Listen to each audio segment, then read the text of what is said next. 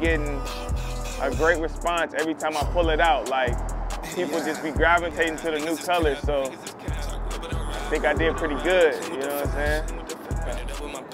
The music all came about just me being me, just yearning for something different at the moment. I was doing the clothing, and the clothing was doing very well, and I figured, you know what I'm saying, like with me, I need a challenge, man, and I'm intrigued of a challenge. So as I was doing the clothing, out of this nowhere, man, I went to Guitar Center and bought a blue mic.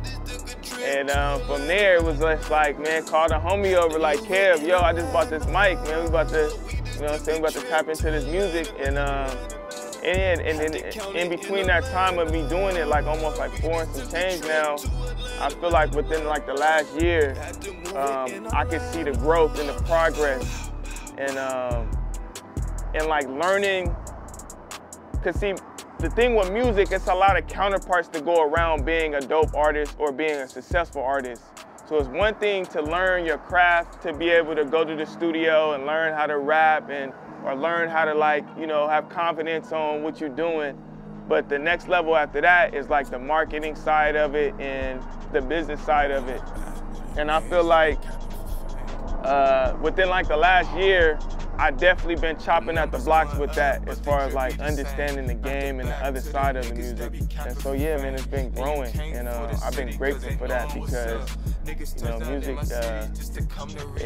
once you really get into it, you know, buying a blue mic wasn't as bad, but as I start to keep investing, it's definitely, it's not cheap, you know what I'm saying? So shout out to everybody that's chasing their dreams with the music, because I know it's a big investment, but if you study the game, I feel like lately I've been getting a couple good royalty checks that those sacrifices of me making those investments of the mics, the Apollo interfaces is now coming back, and it seems like it was worth it.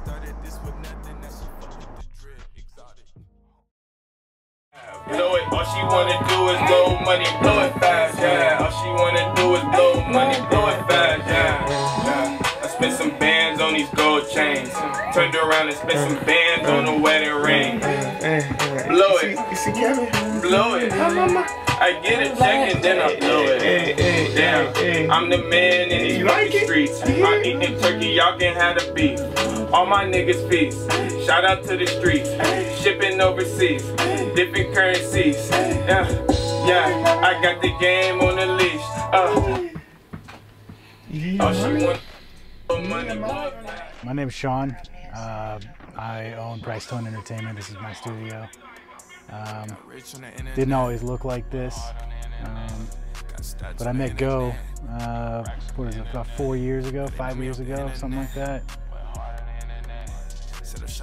When I met GOE, he had a drive, he had a super drive to do music, but not just in music, but in fashion. And I always loved that about him, because he's an entrepreneur. Whatever he does it himself. He tries to figure it out, and that's something I really admire about him.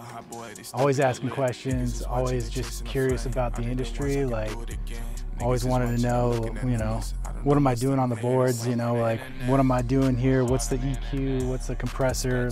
Can we add some more delay? You know, we started getting more into like the logistics of sound. So I started showing him, like, hey, this is like a delay, you know, or this is a reverb, this is what a reverb sounds like. And, you know, that's kind of how I started out, just trying to, like, you know, get the lingo down, trying to, like, get on the same page with music. But yeah, I mean, he caught on real fast, and we made some really good records.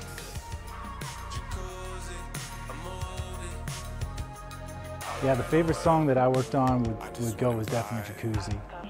But it was also like one of those tracks where I felt like we really got to dive in deep and get creative with. We didn't have to finish the whole record in like 2 hours, you know? A lot of times we'll just come in here, we'll get a vibe, we'll record it, it sounds good, go home, maybe come back for a session just to tweak a couple things. But we got to try a lot of new stuff, and definitely go check it out. Yeah.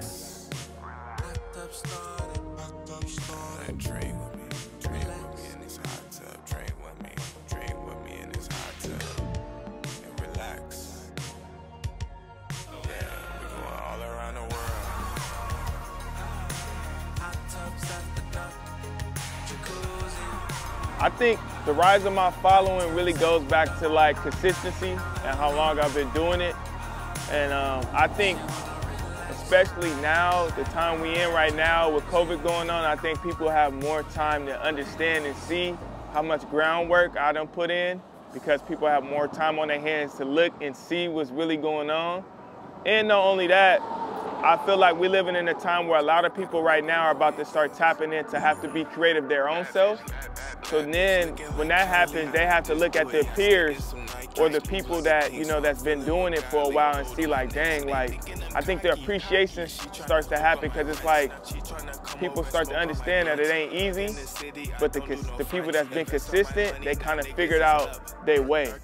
And so that's kind of like, I feel like that's what my following is about, because being in the game damn near 10 years, you kind of feel like, you know, the time has went by so fast, but when you look back at all the moments, you kind of understand that it's been a journey, but it's definitely been like a lot of learning and a lot of sacrifices and a lot of commitment.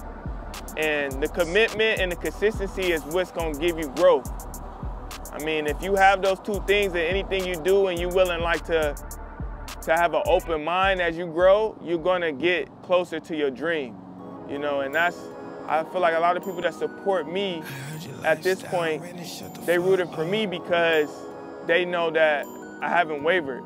Like, I've been like on my path, you know what I'm saying? And that's as far as just being an artist, staying true to myself, integrity behind what I do, not really compromising.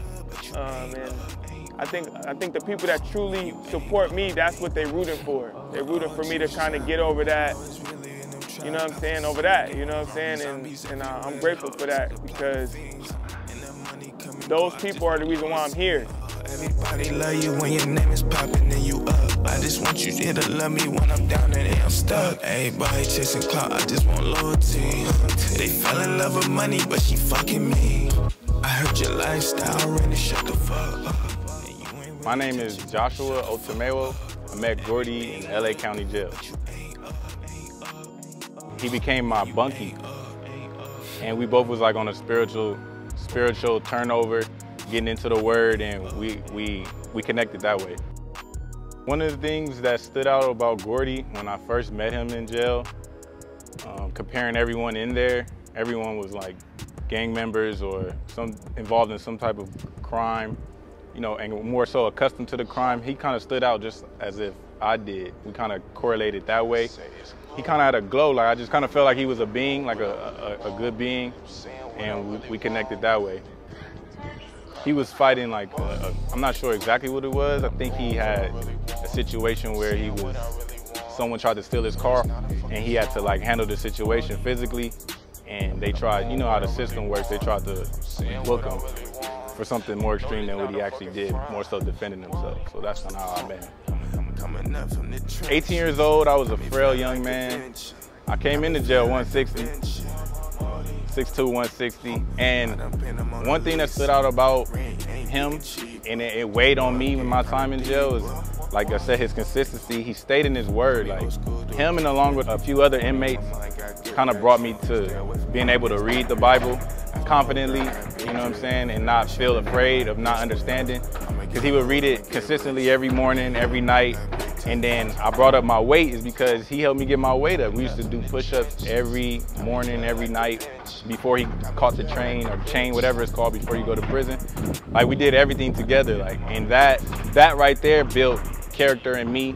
It showed me that when you be consistent, you stay calm, and you have faith in the God that's in you, or have faith in general, and that you just commit to something. Like, he was committed to, you know, getting his size right and just getting his mind off of everything that's negative that's in there. So that right there stood out to me the most, and it correlates to what he's been doing now. He's just consistency. Me and Gordy reconnected after being incarcerated multiple times, and I seen he was starting up his brand, the UrbanTrademark, and I was like, wow, because I knew that he was a great person. To see him doing something, you know, entrepreneurship-wise, and just understanding like our crime and the penalty for committing a crime and his record and felony being involved, I knew that he would have to take a different approach than what he had previously. Looking back from the time then when I first met him to now, seeing him, everything that he's done doesn't surprise me, because based off how he responded in jail, he never seemed down about it. He was more so thinking forward, like pushing forward, like how he's gonna come out of the situation. And that probably just in his DNA. So seeing him get out to do the things that he's doing, it's just confirmation of who he was when I met him. So I'm not surprised at all.